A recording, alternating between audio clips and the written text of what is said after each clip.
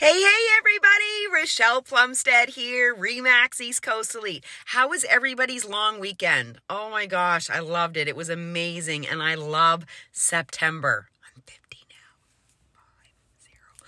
5-0. Wow, I know, time flies, right? Not that you care, but I'm just excited because I'm 50. Like, it's a great time to be alive. All right, so let's talk about some stats. Here we go, August. Now, this is year to date.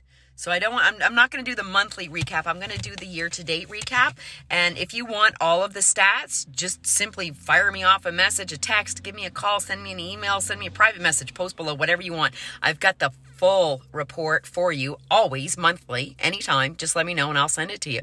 So let's talk about this a little bit. So year-to-date, sales, units, down. See that? Down. Do you see that? 17% down, but dollars are still up.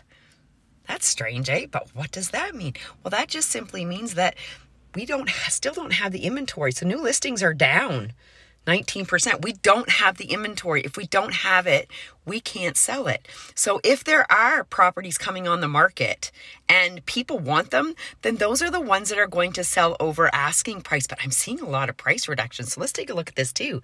Our average price is over $315,000. That is insane. I've never seen our prices that high. That's crazy. So this is what I'm talking about. So let's take a look. 22% over last year.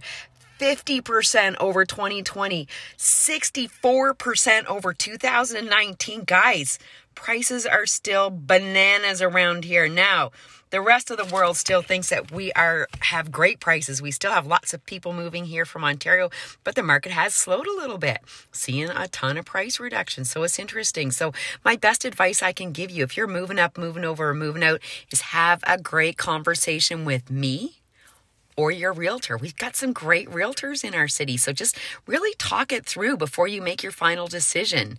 Wishing you guys all a fantastic weekend. We will see y'all next week. Bye for now.